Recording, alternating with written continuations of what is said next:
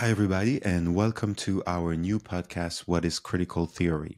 My name is Dr. Tristan Cabello, and I'm the Associate Director for the Master of Liberal Arts at the Johns Hopkins University, and also teach a core course entitled Critical Theory every year. This course is very popular among our students in the MLA program, but every year, current and prospective students are asking me the same questions.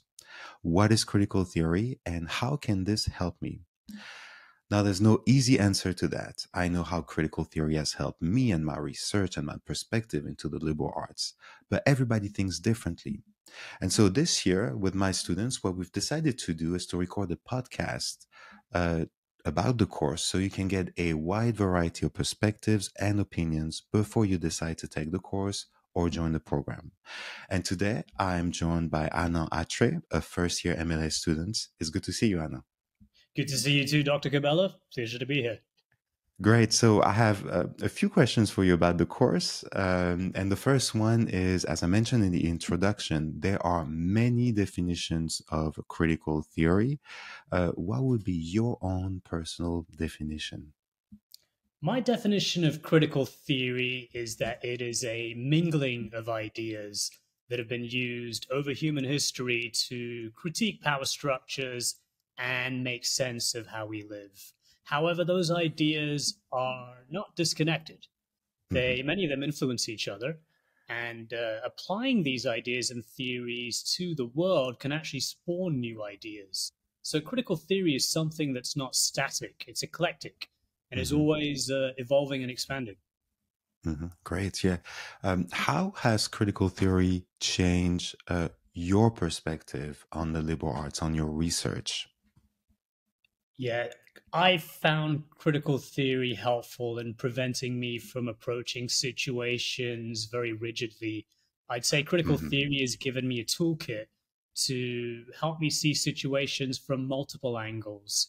And after having taken the critical theory class, I'd say that critical theory has helped me in the sense that I can apply several lenses that we actually learned to many situations in my life, whether it be my work, my studies, or even leisure reading. Yeah, of course. Yeah.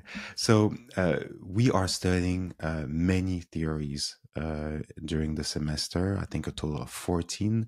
And I would like to ask you, what is the one that really stuck with you? What is the one that you preferred? What is the one that really helped you with your academic career in the MLA program?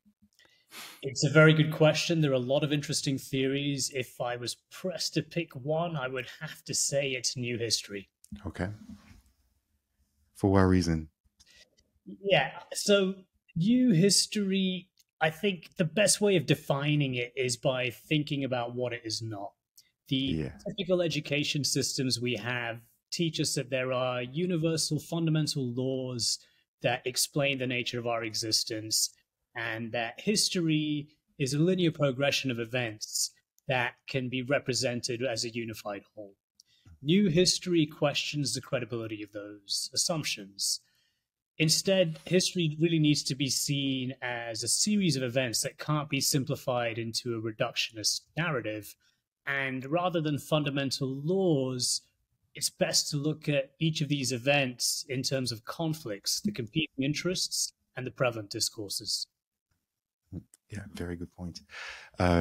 So because the semester is only 15-week long, Sure. we cannot explore every theory Sure. that would be available for us to explore. So at the end of the semester, what I ask you to do, what I ask students to do is to pick a theory to explore and to explain to the rest of the course.